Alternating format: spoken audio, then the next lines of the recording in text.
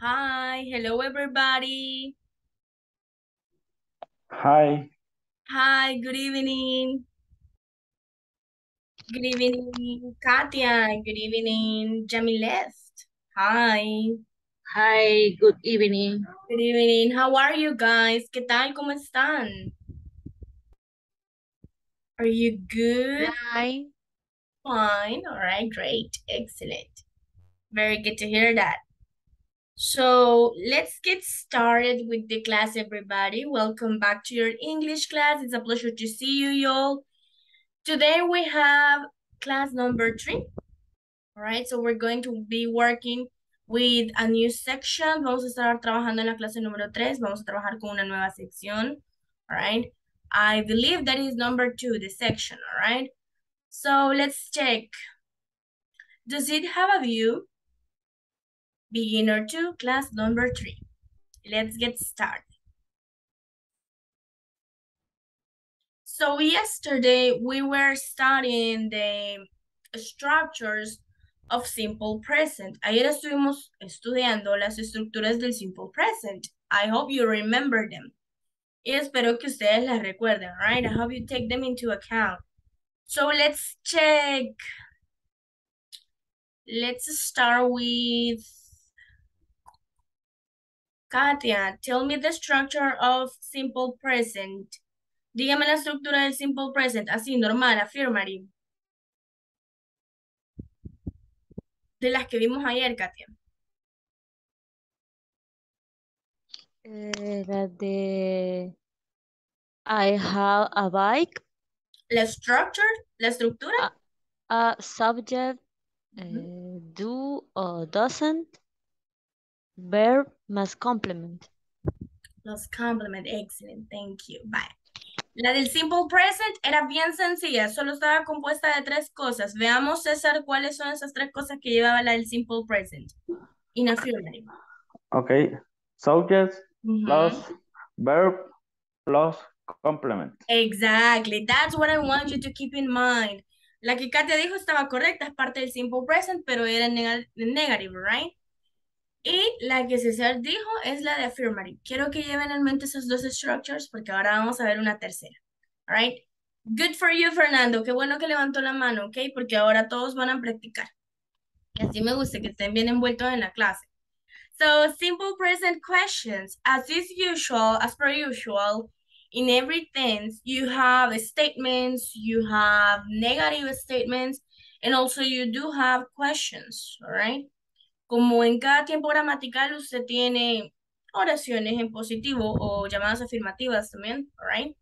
Negativas, que son los que vieron ayer, y ahora vamos a ver las questions. So let's check. Do you get up early? No, I get up late. Does he have lunch at noon? No, he eats lunch at 1 o'clock. Do they drive to work? Yes, they drive to work every day. What time do you get up? At 10 o'clock. What time does he have lunch? At 1 o'clock. When do they drive to work? Every day. ¿Ok? Ahorita vamos a trabajar solo con este cuadrito, después vamos a ver las structures, all right? But I want you to work with this, specifically with this, ¿ok? So, let's see. Yo voy a preguntar y ya les digo quién va a responder. Fernando, yo le pregunto, usted responde, ¿ok? Esta misma práctica, Fernando, so don't worry. Do you get up early?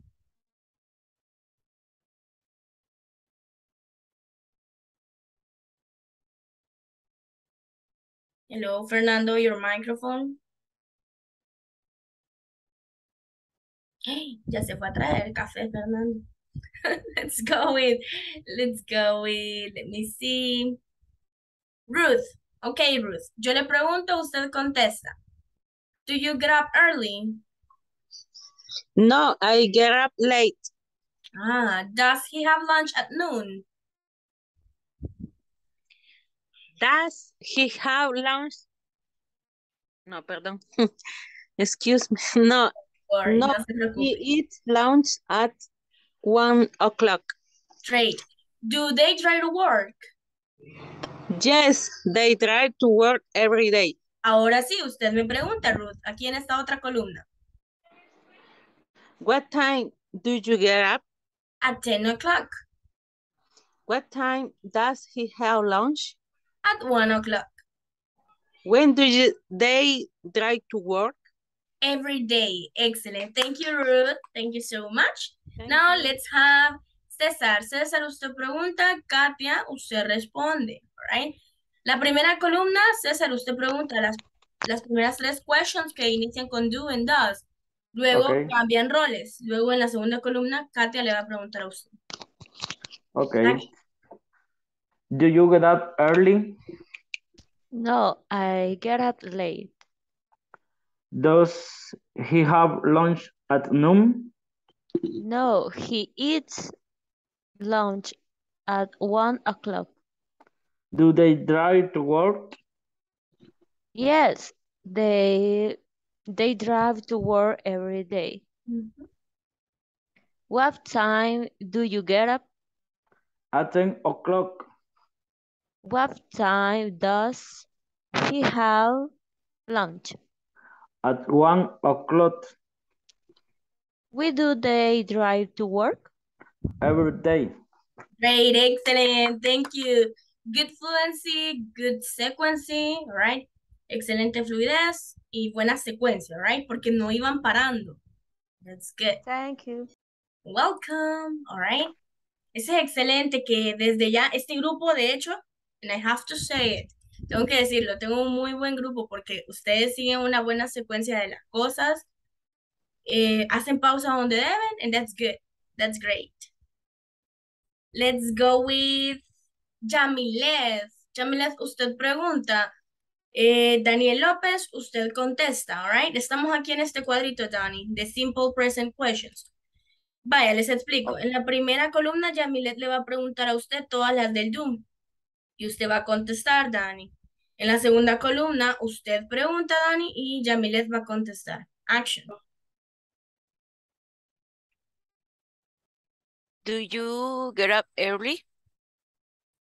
No, I get up late. Does he have lunch at noon? No, he eats lunch at 1 o'clock. Do they drive to work?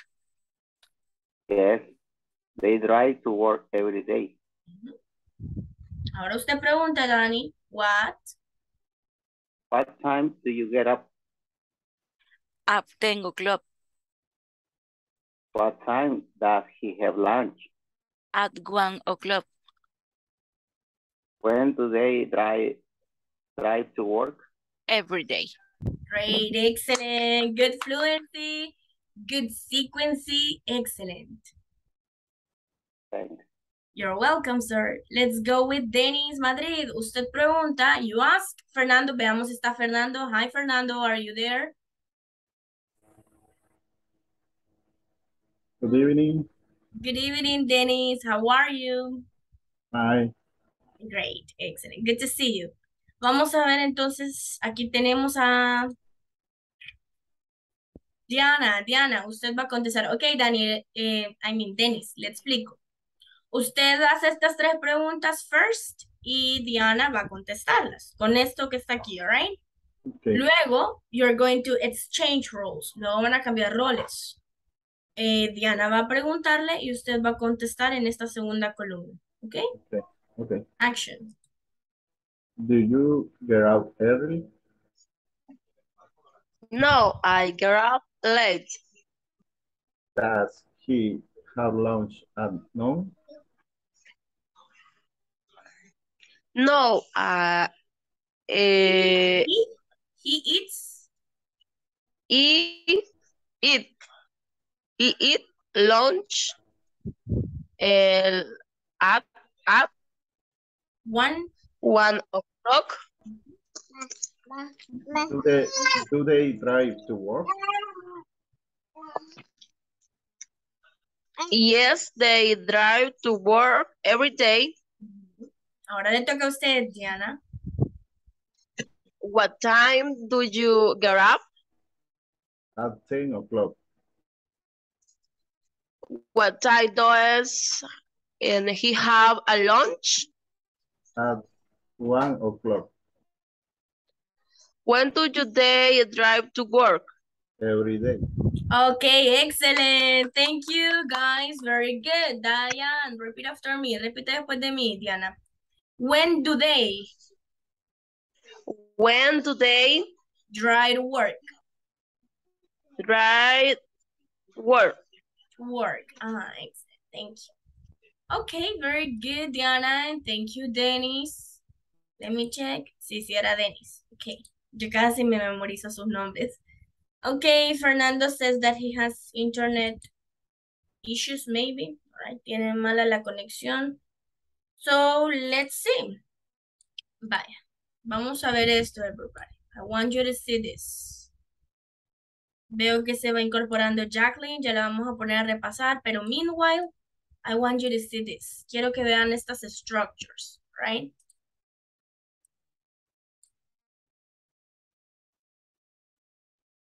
We have for WH questions, recuerden, las WH questions, dice la estructura que lleva una WH word.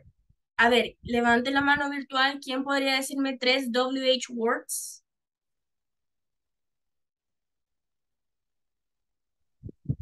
Ajá, excelente. Let me see. Ruth. Ajá, Ruth. Dígame. 3. What? Who?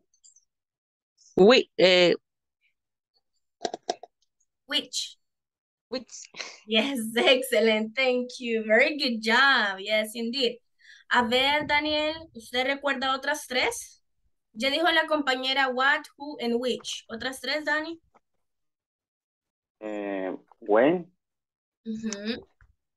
where, Where, ajá. who, How. Yes. Exactly. How. How. Si bien es cierto que how solo lleva H y luego lleva la O y luego la W, entra en la categoría de WH words, right? Entra en esa categoría y ustedes pueden utilizarla. You're welcome to. Son bienvenidos a hacer eso. Dice la structure, WH word plus do or does plus subject plus verb plus complement. All right? Pregunto, Katia, ¿cuándo utilizo el does? Para terceras personas y el do para I, you, they y we. Creería que no me acuerdo. Yes, excellent, very good. ¿Y cuáles son las third person singular, Diana? Vamos a ver. Who are the third person singulars? Me perdí. ¿Cuáles son las terceras personas singulares que tenemos? Solo son 3. Ayer lo vimos en clase. ¿Do? No, los subjects, third person singular. Si no, que le pedimos a un compañero que nos auxilie, Diana. Don't worry. Por favor. Por favor. Yes, ok, veamos ahí quién puede. He, she, and it. Yes, very good. He, she, it. No lo olviden, si lo olvidamos, aunque ayer lo vimos, pueden revisar la recording, right? Revisen la grabación. Eso es lo bonito de que ustedes estén aprendiendo con esta methodology, que no pueden decir, ay, lo vimos un día, teacher, pero de ahí nunca más se volvió a ver. Usted tiene la grabación ahí en YouTube, usted puede verla, right? Yo me quedo hasta como las 11 de la noche subiendo la recording. El lunes que subí el primer video, ya habían 4 vistas, como a las 12 de la noche que chequeé, ya habían 4 vistas. That's good. All right. Por si no lo sabían, en el correo que a ustedes les envían, donde están todos los datos, como el link para la clase, el link para la platform, todas esas cositas, ahí aparece un link que dice playlist de YouTube, creo que dice, a ustedes así quizás les aparece. Lo que les quiero explicar es que si ustedes dan clic ahí, los va a tirar directamente a YouTube, a donde están las recordings, las grabaciones. Cada día yo las subo, ¿ok? Las subo justo después de la clase, se viene descargando y yo las subo para que ustedes las puedan ver durante el siguiente día, if you want. Así pueden recordar el contenido. Veamos esta otra structure. For yes or no questions. Listen up. Voy a explicarles algo. Las WH questions también se les conoce como information questions porque brindan más information, alright? Brindan más información. Whereas the yes or no questions, mientras que a las yes or no questions se les llama así porque inician de un solo con el auxiliary, alright? Y más que todo porque la respuesta es yes or no. Por si usted pensaba que se llamaban yes or no porque iniciaban con la palabra yes or no, pero no es así. La respuesta es la que se brinda con yes or no. No busca usted más información cuando hace ese tipo de respuestas. All right? That's it. Mientras que en la WH questions, si usted busca ampliar o extender la respuesta de una pregunta. Tenemos la structure do or does plus subject plus verb plus complement. Do you get up early? Does he have lunch at noon? Right? Inician con el do o el does. ¿De qué depende el uso de cualquiera de estos auxiliaries? Del subject que usted va a utilizar. Right? Usted tiene que pensar primero de quién va a hablar en la sentence o en la question. Y en base a eso usted va a poner el auxiliary que más le convenga. Que sea el adecuado. So, let me hear you, Dennis. Dennis, léame la structure for WH questions, please. Okay. W, H, word, plus that or does, plus subject, plus verb, plus complement. That's correct, sir. Thank you. Jacqueline Benitez, do me a favor, please. Read the yes or no questions structure and also the questions. No lo entendí, teacher. Me lee, por favor, la estructura del yes or no y los ejemplos, por favor. Okay. For yes on question. Do, does, subject, verb, Plus, complement. el signo más en inglés se dice plus. Ok, plus. Ajá, vamos de nuevo, léala de nuevo. Le repito. Do, does, plus subject, plus verb, plus complement. That's correct, Jacqueline. Vamos con las preguntas. Okay. Do you get up early? Mhm. Does he have lunch at noon? That's correct. Great. Thank you, Jacqueline. Very good. Very good. Ok, hay algo que les falta de estas structures aquí. Y algo bien simple. ¿Qué creen que es lo que le falta? Si son preguntas.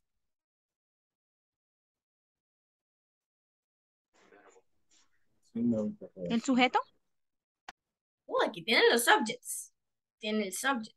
¿Qué le El falta, signo. Dennis? Ajá, exactly. The symbol, right? Le falta el question mark, right? El signo de pregunta, question mark. Eso es lo que les falta. Ustedes pueden adherirlo ahí, si la tienen en el cuadernito, agréguenlo, right? Después del complement le ponen en otro plus, otro símbolo de más, y agregan question mark. Solo el símbolo este que aparece aquí al final, no sé si ven aquí el puntito. All right, there you go. That's it. Let me know if you already copied these structures. Háganme saber, por favor, si ya finalizaron de copiar esto.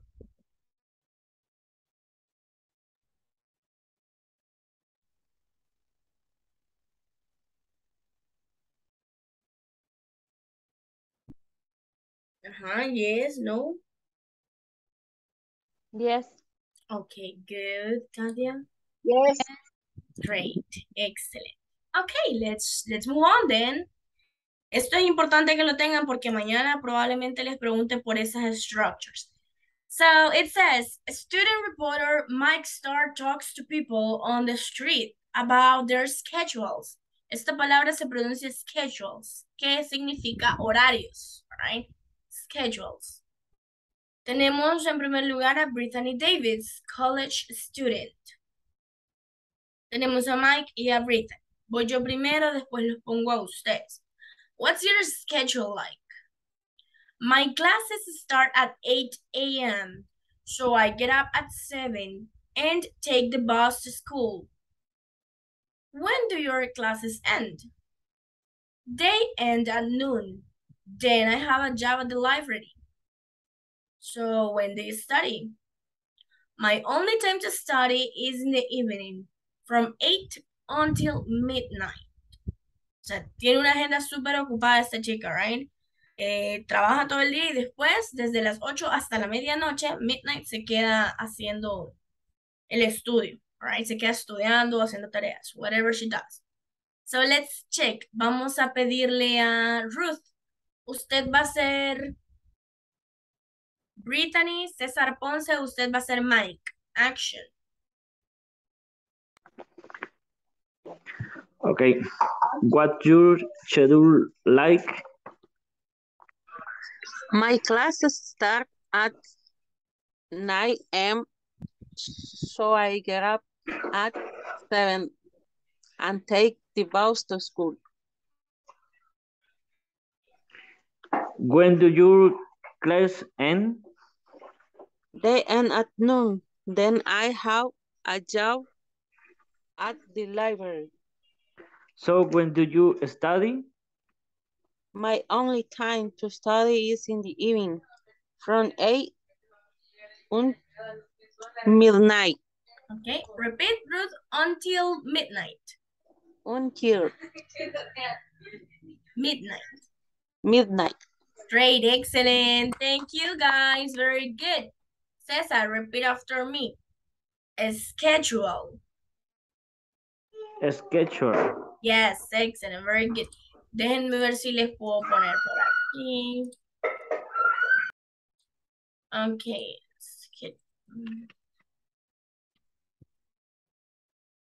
Básicamente así vendría sonando, right? Schedule. There you go. Para que tengan una similitud ustedes ahí entre la palabra schedule. So let's check. Let's go to the next one. Joshua Burns, website designer. Voy a ir despacio para que escuchen la pronunciation, porque a mí no solo me interesa que usted practique hacia lo loco, no, me interesa que su pronunciación vaya mejorando cada vez más, right? So, Mike and Joshua, what's your schedule like? Well, I get up at 6:30 a.m. Aquí no me va a decir usted I am, porque si no me está diciendo las 6:30 yo soy, right? No, tiene que ser a.m.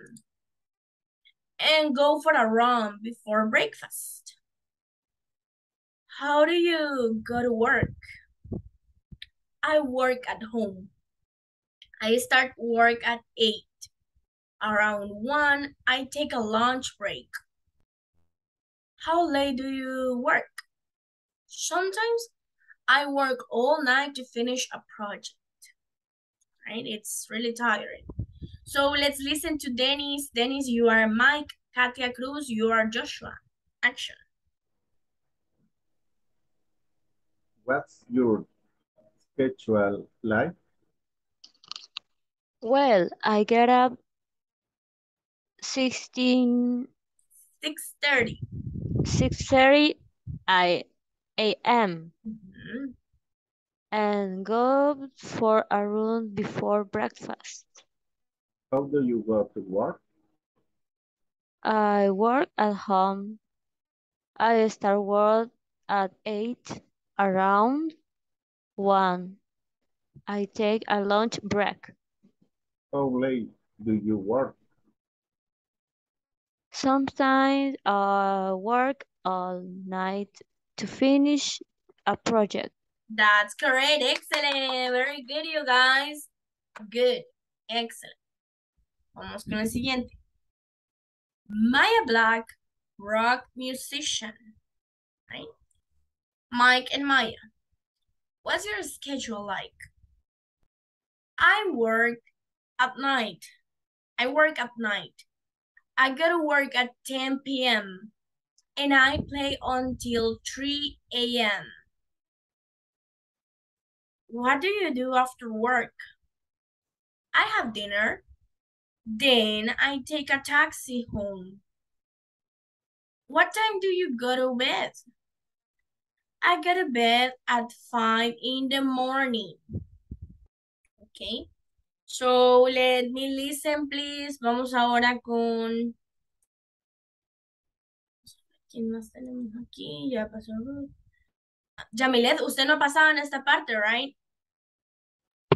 No. Ok, entonces usted va a ser Maya y Daniel López. You are Mike. Action. What your schedule like? I work at night. I go to work at 10 p.m. and I play until 3 a.m. What do you do after work? I have dinner. Then I take a taxi home. What time do you go to bed? I go to bed at 5 in the morning. Great, excellent, very good. Pronunciation and fluency, guys. Let's go with Jacqueline. You're welcome. Let's go with Jacqueline Benitez and Diana. Ok, les pregunto a ustedes. ¿Cuál de estas tres conversations quieren hacer? ¿La de Brittany, la de Joshua o la de Maya? La de Maya está bien. Ok, action. Jacqueline, usted sería, let me check, usted va a ser Maya y Diana, Abigail, usted va a ser Mike. Action.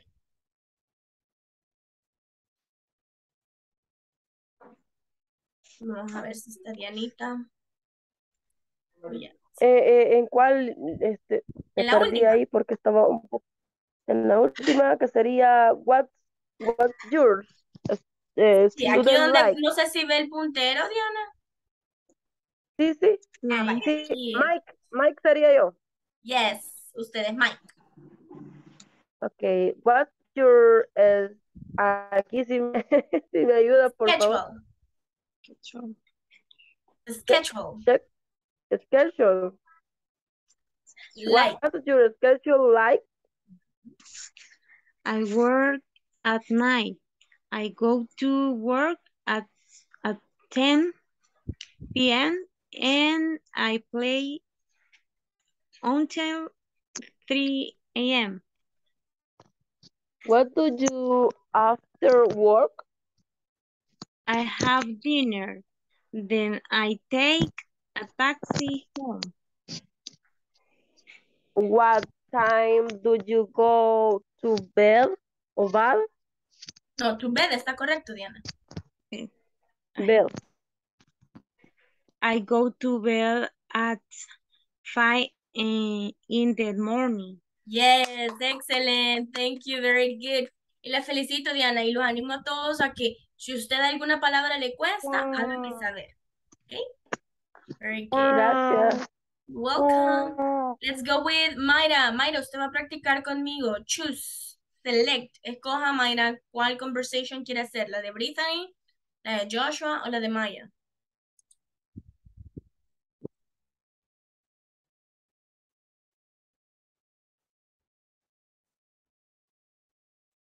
Ok, quizás no está...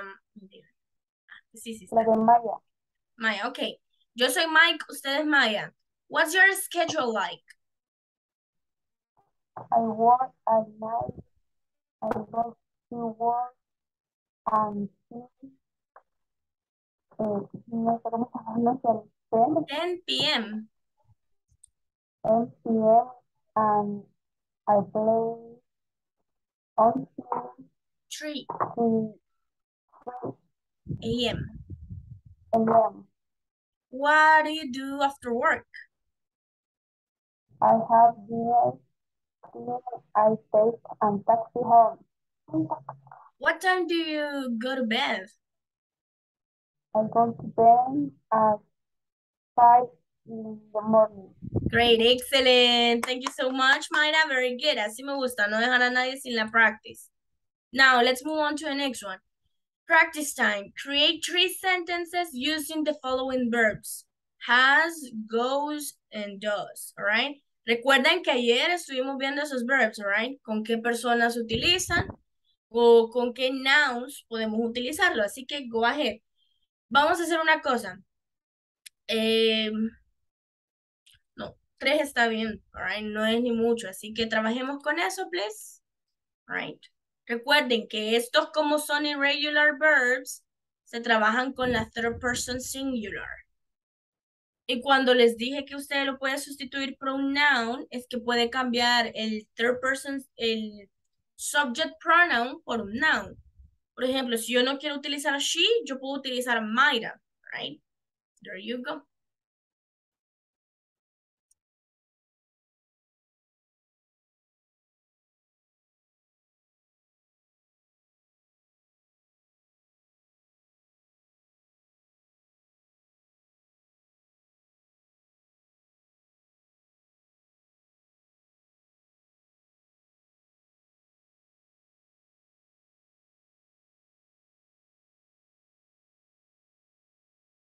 Ya. Finished. Teacher, I finished. Right. Somebody else who has finished? ¿Alguien más que ya finalizó? Don't worry, don't take it as a hurry, all right? No vayan a la, ¿cómo se dice en español? No vayan tan a prisa si usted se va a equivocar en una sentence. Take your time. Tómese su tiempo, right? This is your practice time. Este es el tiempo en el que usted practica. Y lo utilizamos porque aquí tienen mi apoyo. Si en dado caso una sentence le sale mal, yo lo puedo ayudar. Teacher, yo tengo una duda sobre eso. Ujú. Vaya, cuando usamos goes y those, estos son, los 3 son para tercera persona. Ujú. Los 3. Yes. Y haríamos una oración según la estructura y con cualquier verbo, ¿verdad? Ajá, acuérdate que estamos en el simple present. Entonces, básicamente estos, como son los irregular, solo los puedes utilizar con he, she, it. Pero siempre en el simple present. For example, Anita has a dog. All right. Anita tiene un perro. Anita has a dog. Ujú. There you go. Así de simple. Sigue la Ok. misma estructura.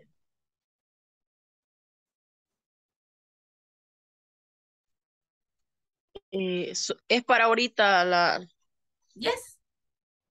Sí, ya que Ay, estamos no había poquitos en escuchado. la clase, voy a aprovechar de ver cómo, si ya entendimos completamente cómo funciona el simple present con los irregulars. Vamos a ver ahorita, porque no había escuchado esa parte. Ok, Diana, don't worry.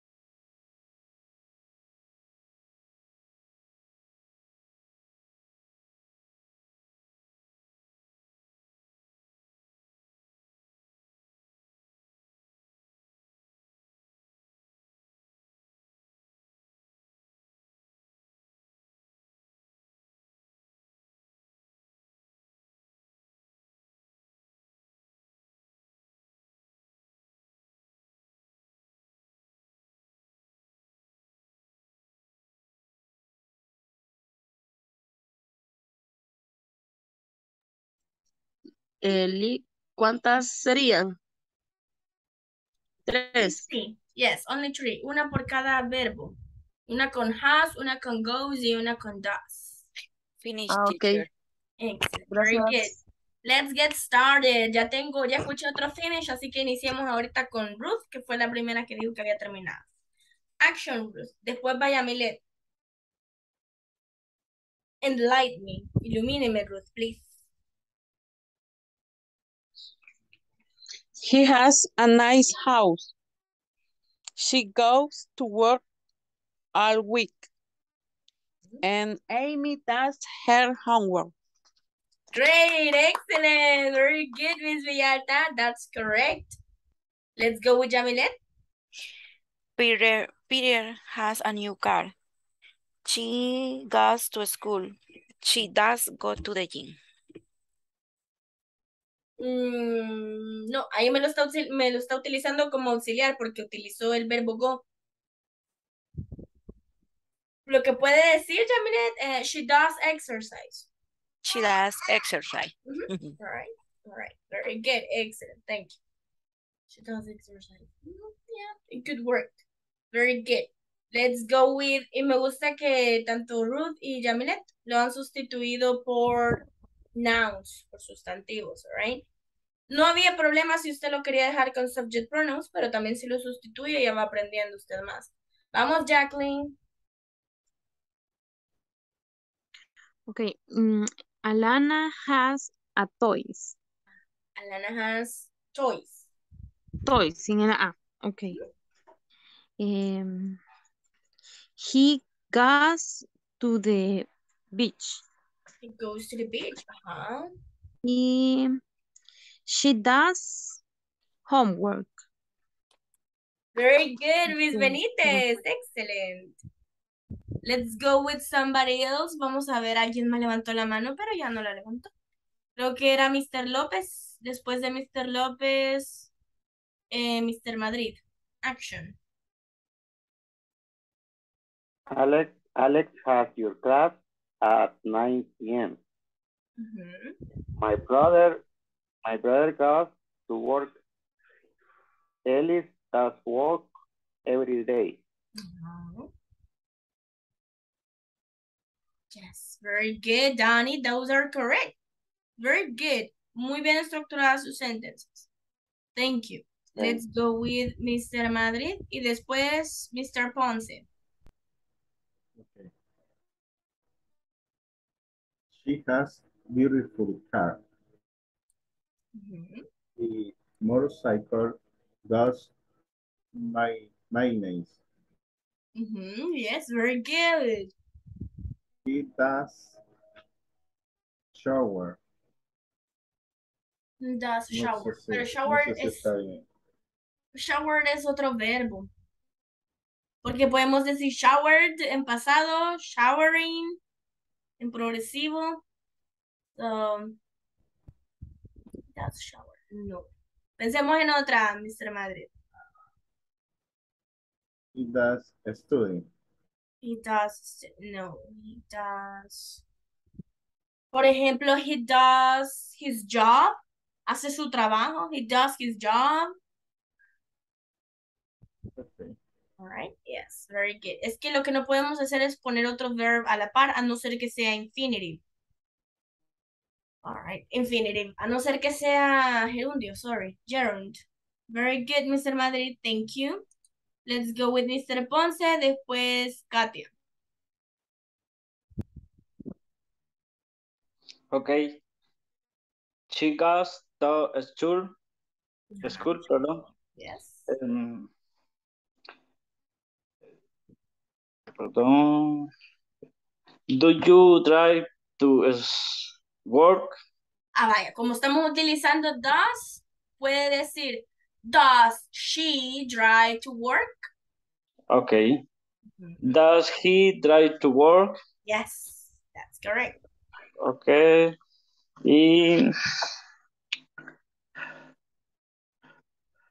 Con el has. Has. Okay.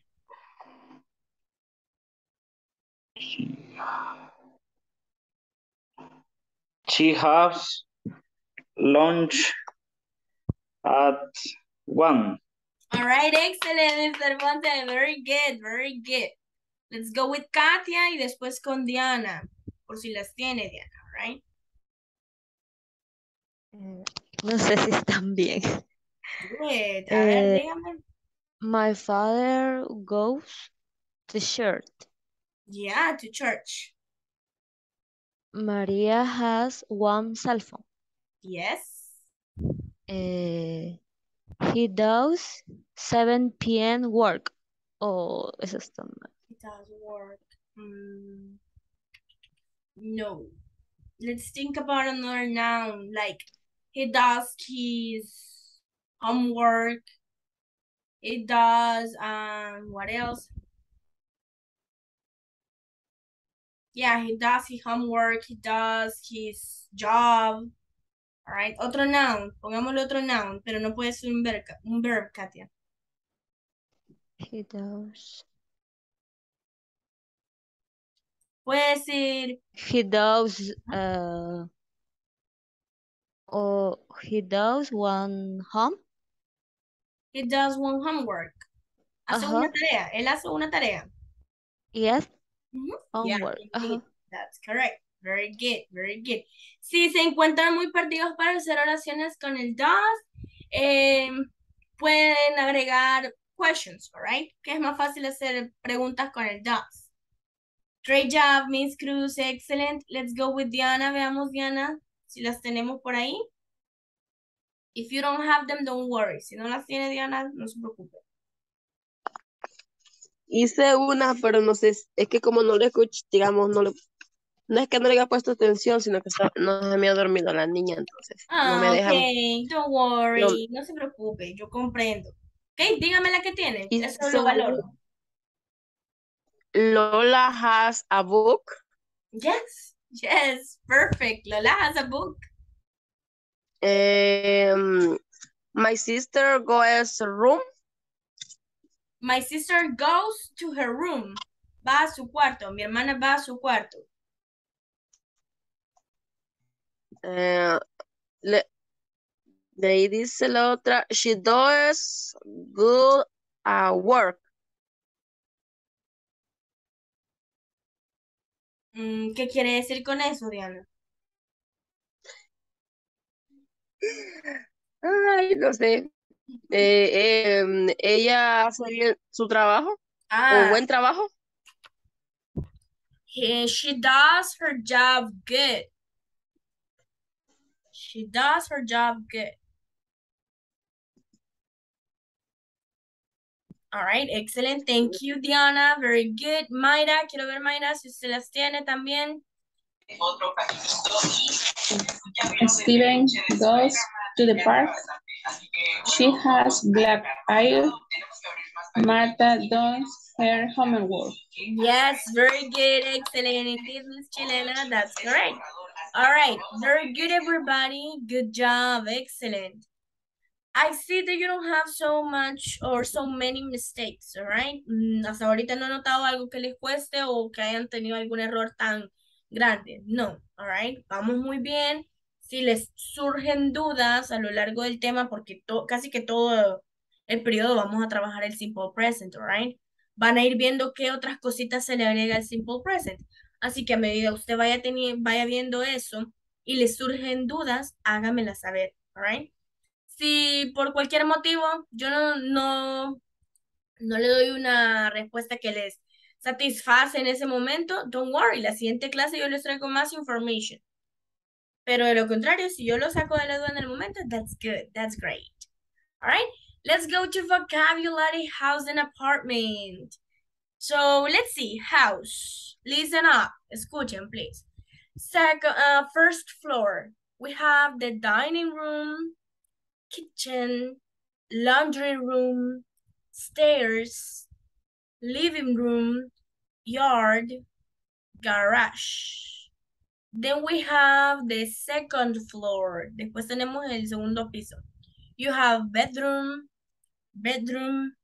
closet, hall, stairs, bathroom, and that's it. Let's go to the apartment. We have bedroom, closet, dining room. Recuerden, este no es dining room, este es dining room. Dining room, kitchen, living room, elevator, lobby. Right? Let's go with you guys. Vamos a iniciar con ustedes. And let me have Ruth, please. Regálenme el vocabulary de house. Y cuando finalice con house, nos pasamos a apartment, Ruth. Action.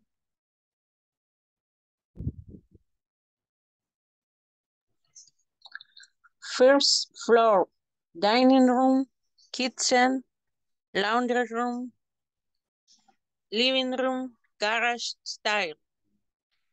Second floor, bedroom, closet, hall, stairs, bathroom, bedroom, Then the apartment. Bedroom, bathroom, closet, dining room, kitchen, elevator, living room, lobby. Yes, very good, Miss Villalta. Let's go with Dennis Madrid, please. The same vocabulary. Después de Dennis, Yamilet Portillo. First floor. Perdón, ¿cómo se pronuncia? Floor. First floor y después sería dining room. First floor. Living room, kitchen, laundry room, living room, stairs, yard, second floor, bedroom,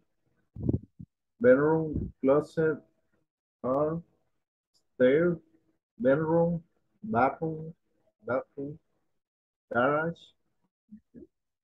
apartment, bathroom, closet, living room, kitchen, living room, lobby, Elevator. elevator, Yes, okay, repeat after me. Dining room. dining room. Yes, very good, sir. Excellent, thank you. Let's go with Yamilet. Después de Yamilet va César Ponce. Action.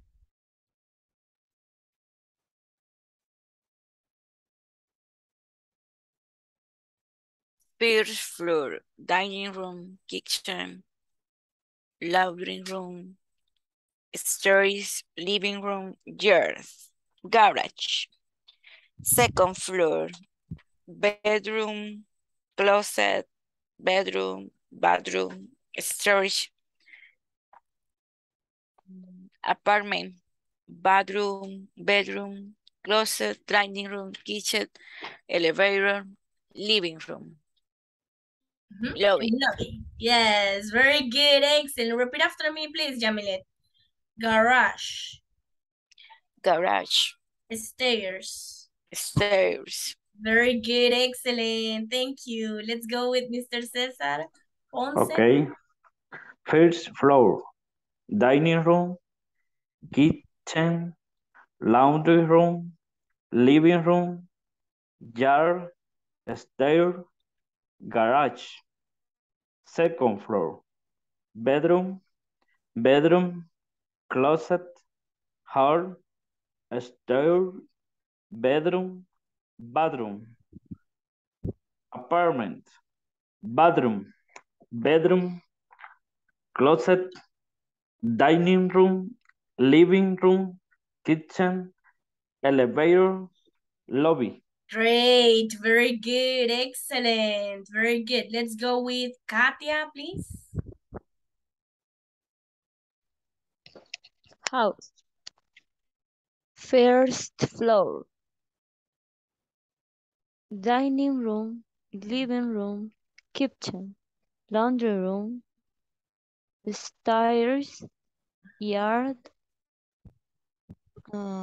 garage, bedroom, closet, stairs, all, bedroom,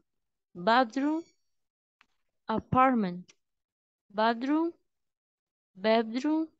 closet, dining room, living room, dining room, living room, kitchen, elevator, y lobby. Okay, excellent. Great job. Repeat after me, Katia. Elevator. Elevator.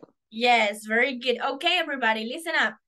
¿Tienen preguntas, dudas? Los que no han participado ahorita no crean que no van a participar. Van a participar en la siguiente activity que tengo. Pero les pregunto, ¿tienen alguna duda o consulta de qué significa alguna de estas palabras? Living Stairs. room no es sala. Perdón, Diana. Vamos a ver, Diana, y después Katia. No sé si me equivoco. Living room no es como la sala o... Yes. Definitivamente, yes. Ajá, Katia. Bedroom como cuarto. Bedroom es cuarto, ajá. Stairs son escaleras. Escaleras, exactly. Yes, Miss Cruz. Y all es salida Hall. o Repeat. all, Hall. Ujú. all es pasillo. Es pasillo, exactly. Hall, yo sé que en español no pronunciamos la H, pero en inglés sí se pronuncia, right? Entonces aquí es hall. Hall. Exacto. Y sí, es pasillo, exacto. Cosa que nuestras casas no tienen. All right, because they are pretty small. Son bien pequeñas. Okay, let's move on to the next one. Questions to practice. Vamos a ver. Daniel López, basado en el vocabulary que acabamos de ver. What rooms are in your house? ¿Qué habitaciones tiene en su casa? What rooms are in your house? Usted puede decir, I have... La. In my house, have living room, bedroom, kitchen. Very good. Excellent, very good. Yeah, there's not that much. Bathroom, very important. That's true. Okay, Yeah. Mayra, what rooms are in houses of your countries? ¿Qué habitaciones hay en casas de tu país, Mayra? Que es El Salvador. Puede decir Mayra, they have, y empieza a decirme cuáles.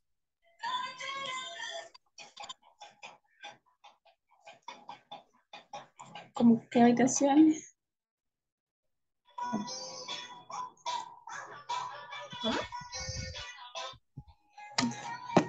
¿Cómo qué habitaciones? Ajá, exactly. ¿Qué habitaciones hay en las casas de donde usted vive, de su país, El Salvador? Las que acabamos de ver, todo el vocabulary. Usted puede escoger de ese vocabulary.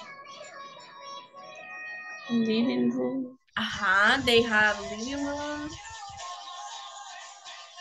Garage. Garage, ajá, some of them. Kitchen. Kitchen, yes. Very good. Thank you, Mayra. Jacqueline, what rooms are in apartments in your country? ¿Qué habitaciones hay en los apartamentos de su país, Jacqueline? Yes, have, ¿verdad? Have a bathroom, living room. Ay, ya se me olvidó cómo dicen gradas, Stairs. Ajá. Kitchen room. Yes, very good, Jacqueline. Excellent. Thank you, y'all. Very good job. Excellent. Excelente trabajo, everybody. Son preguntas que cualquier persona les puede hacer a ustedes. Y como ustedes ya están aprendiendo inglés, tienen que manejar ese vocabulary. Mañana les voy a preguntar de regreso este vocabulary. Y mañana vamos a ver una conversation, la cual les va a ayudar todavía a desarrollar mejor eso, ¿ok? The pronunciation. Now, I don't want to wrap up the class before telling you. Ya para cerrar, solo les recuerdo, practiquen en la platform. Ya para el día de ayer tenía que estar completada la sección 1. Ya pueden iniciar con la sección 2. La sección 2 es bien chiquita, solo esto tenemos básicamente de la sección 2, que lo vamos a ver mañana, all right? Los espero con todos los ánimos el día de mañana. Bye, take care. See ya. Bye. Bye. Bye. Take care. Good night. Have a good night. Bye.